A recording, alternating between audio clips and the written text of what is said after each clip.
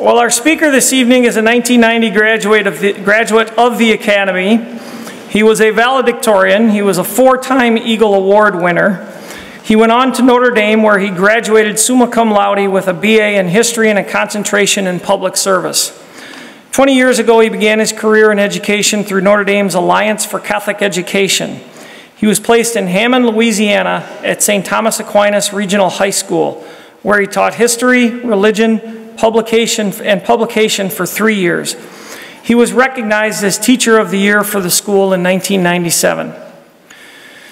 Mr. Mohs returned home to pursue graduate studies at the University of Minnesota's Humphrey Institute for Public Affairs.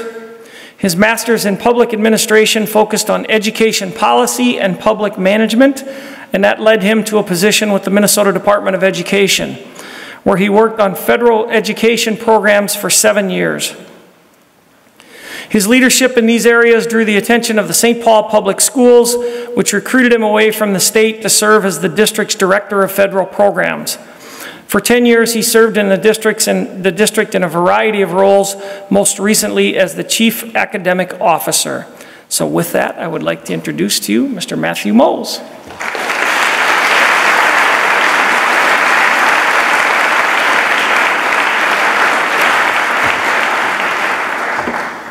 Good evening, everyone. I know it's always a difficult task to stand between a bunch of boys and their cookies.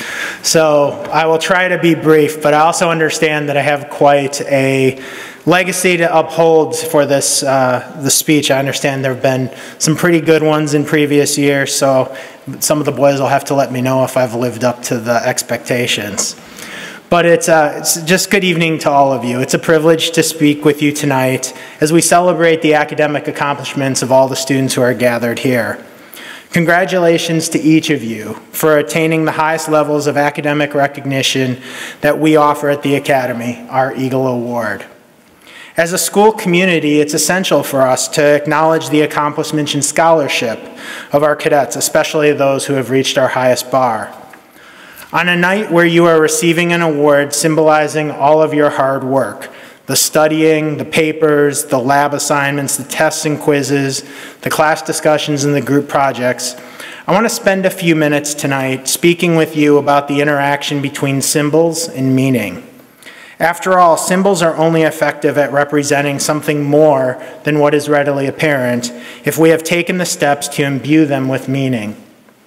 Take the cross that's hanging above me to your right.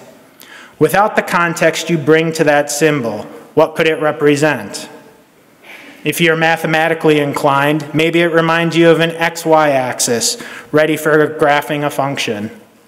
Sure, that seems silly, but try to strip away the context of what you know, what you have learned, and what you have come to accept as the common meaning of the cross. What meaning would you derive from this symbol?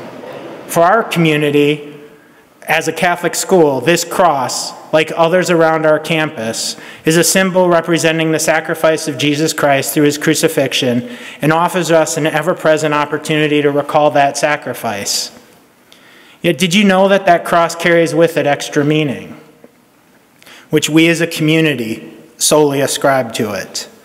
The plaque upstairs reminds us that the cross was commissioned to remember the dedication, wisdom, and knowledge of all STA mothers, and in honor of one mother who had passed away at the time of its dedication. For me, and for probably some others on campus, it also serves as a reminder of the contributions of Father Tom Kohler, a longtime faculty member and talented artist who helped lay the foundation for our arts program here on this campus.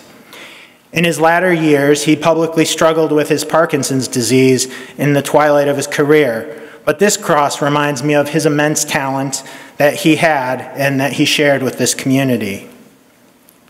The Eagle Award you are receiving tonight symbolizes an important accomplishment in your academic career, the achievement of an annual GPA of 3.67. For some of you, it's the 5th time here at STA, while for others, it's your first. Tonight I ask each of you, what else does this award or this gold bar represent? In the context of the Academy, the threshold for earning an Eagle Award has been set at different points in our history.